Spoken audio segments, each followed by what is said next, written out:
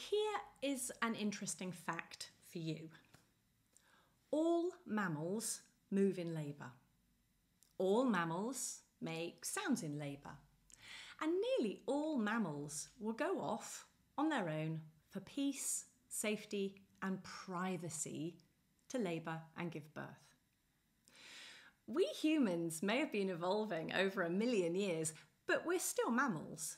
And this is important to remember, especially when it comes to giving birth.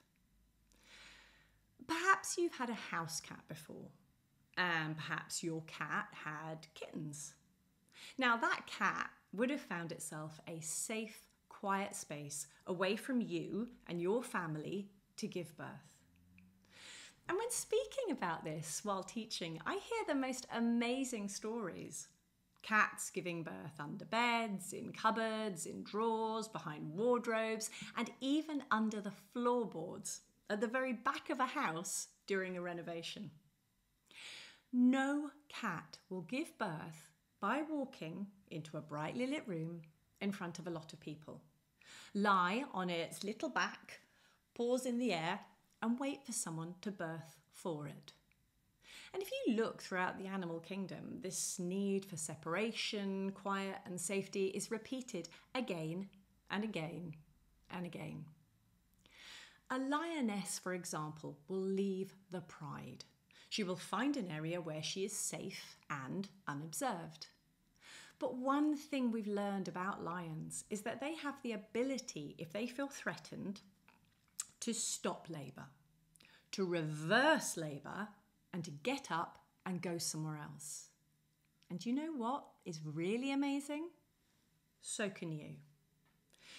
And we use the phrase cervical recoil, the idea of the cervix closing and moving away from the threat that it feels. This is so clever, so remarkable. You are perfectly designed. If during labour you feel unsafe, unprotected or unsure, just like a lioness, you can stop your labour, get up and go somewhere safer. You are a mammal. So here is a question. If we can understand the importance of peace, quiet and respect for the safe and effective progression of labour, why do we continue with births where women have had to leave the safety and comfort of their home to be in brightly lit rooms with people they have never met before in attendance, lying down flat with strange smells and strange sounds, being asked to display a vulnerable area of their anatomy to whoever asks?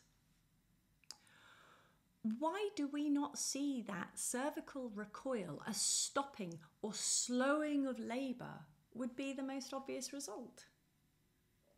And when things do slow down, what do? We offer medicine. Some women are told to push harder, to make more effort, that they're just not working hard enough. The blame goes to the woman, not the way that they've been asked to give birth. We are mammals. We need to birth like mammals. Peace and quiet, dim lighting, feeling safe and supported, birthing in our own way and our own time. No more to scary birth stories. No more to emotional blackmail. No more to inaccurate portrayals of birth in film and TV. You are built to birth your baby, and your baby is built to be born. And if we do hit a problem, if we do need a little extra help, then we are so lucky to have the medical care and attention and skill that we have access to. But this can still be given with respect and kindness.